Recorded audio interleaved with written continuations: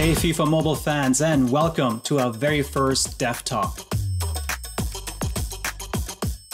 My name is Timo, gameplay producer, and I'll be sharing some of the new and exciting gameplay features coming to you this update. For the first big update, we are really focusing on the control and depth of passing. Based on testing and analysis, we are adding 4 new pass types into the game. Previously, when trying to make a ground or ground-through pass, they would often get intercepted by nearby defenders. This is why we're introducing the dink passes to FIFA Mobile, allowing you to be more successful from close to mid-range. The dink ground pass is slightly more elevated, making it much harder for defenders to predict and launch the appropriate tackle or block.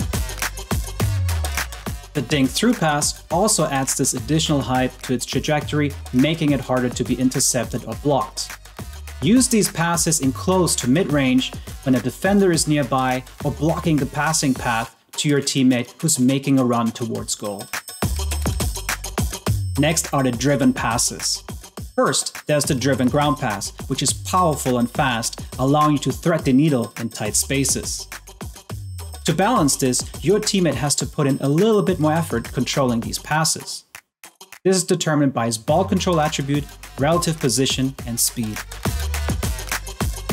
The driven law pass is a new pass type to pass to teammates quickly. Its low and driven trajectory is the fastest way to switch the play and shift the defensive positioning. Additionally, to complement these new pass types, we've added yet another traditional FIFA mechanic into the game. Call play a run.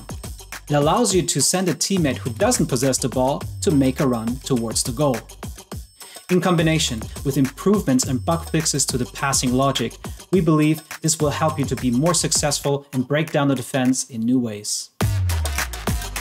With these next level gameplay controls and improvements, you can find new ways to play and be successful. Thank you to the community for your ongoing support, feedback, and love for the game. Thank you, and see you in the next Dev Talk.